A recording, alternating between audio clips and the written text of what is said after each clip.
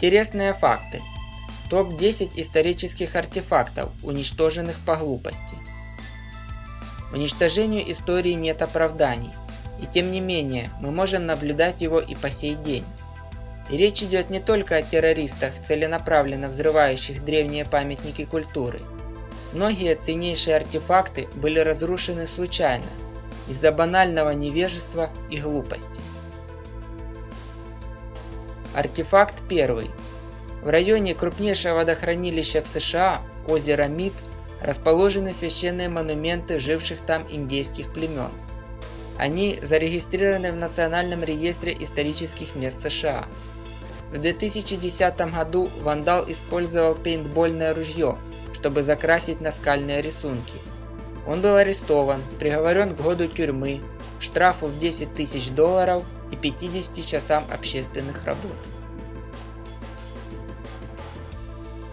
Артефакт 2. В 2013 году в Белизе разразился скандал. Бульдозеры местной строительной компании наполовину снесли храм Майя возрастом в 2300 лет. Они раскапывали известняк, и к моменту, когда информация просочилась в прессу, древняя пирамида уже была наполовину разрушена. Вандализм удалось остановить, но памятник культуры ужасно пострадал. Артефакт 3. Наскальную живопись украсть тяжеловато, но однажды такая попытка была сделана. В 2014 году в Испании, в пещере национального парка Санта-Елена, группа неизвестных попыталась срезать кусок скалы вместе с древним рисунком. Увы, это привело лишь к тому, что камень раздробился, уничтожив часть наскального искусства. Артефакт 4. Мрамор Элгина. Собрание древнегреческого искусства, в основном из Афинского Акрополя, привезенное в Англию в начале XIX века лордом Элгином и хранимое в Британском музее.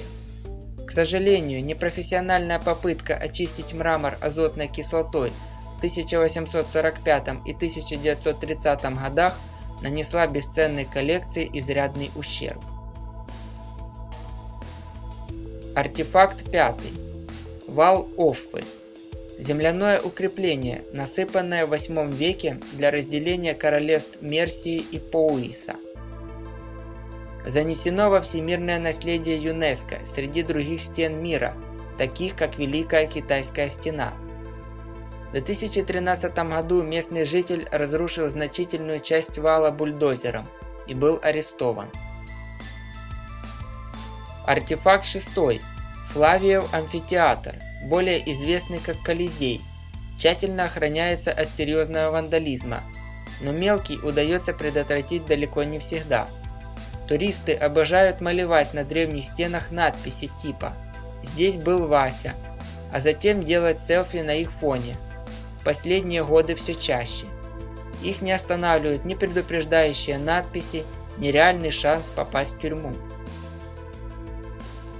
Артефакт 7. Немецкий археолог-самоучка XIX века Генрих Шлиман прославился своими значительными находками в Малой Азии, Пелопоннесе, а также на месте знаменитой античной Трои. Но при попытках откопать город, воспетый Гомером, Шлиман совершил ряд серьезных ошибок и уничтожил часть руин из-за спешки и некомпетентности. Артефакт 8. Иногда масштаб вандализма бывает не столь велик, как разрушение древних храмов, но все равно поражает. Одно семейство из Лондона в 2008 году купило на распродаже китайскую вазу, оказавшуюся артефактом империи Цин. Семья, не догадываясь о том, сделала из нее настольную лампу. Лишь спустя много лет вазу удалось опознать, но из-за просверленной дырки в дне ее ценность упала с 50 000 евро до 5. Артефакт 9. В 2007 году в Китае при попытке расчистить место для постройки магазина IKEA были полностью уничтожены гробницы возрастом в 1800 лет. В 2013 году ситуация повторилась при строительстве метро. Причем на месте древних захоронений находилась археологическая экспедиция. Артефакт 10. Американский флаг, развевавшийся над фортом МакГенри при битве за Балтимор в сентябре 1815 года, считается одним из ценнейших артефактов США. Но при хранении он изрядно пострадал, будучи частично разрезанным на куски для всех желающих. Лишь в 1912 году его передали Смитсоновскому институту, где флаг смогли восстановить. Древние храмы, города, наскальные рисунки и иные произведения искусства стереть с лица планеты или попросту испортить куда легче, чем создать что-то свое, особенно если не догадываться об истинной ценности разрушенной истории. Подписывайтесь на канал Интересные факты, ставьте лайки, пишите комментарии и делитесь с друзьями. Пока, до новых встреч!